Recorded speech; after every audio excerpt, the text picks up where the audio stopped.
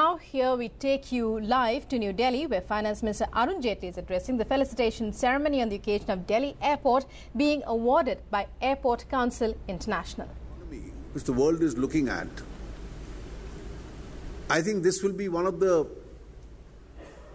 very important turning points in terms of India's infrastructure story. The Honorable Civil Aviation Minister is here, the Civil Aviation Secretary is here. This year alone, they have an ambitious plan of adding 25 more regional airports to the already kitty of functioning about 65 to 70 airports in the country. And time is not very far off when we look at a country, one of the few in the world, which will have functional airports which will be literally in 3 digits.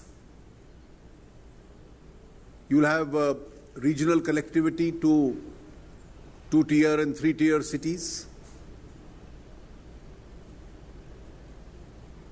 You have to provide people with all kinds of modes for goods and passenger traffic.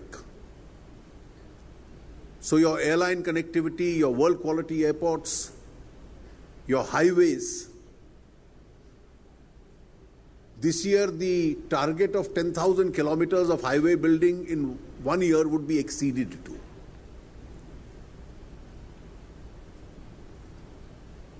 The Railway Ministry is putting on a plan of a public-private partnership, just as the airport in Delhi came up. Why can't our railway stations be like this?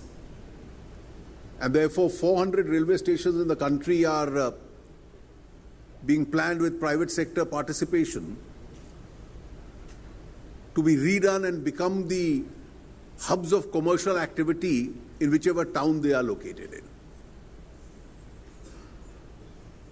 I just mentioned these areas because these are all a part of India's infrastructure story, which has long eluded us. And an aspirational country can't indefinitely postpone achieving this.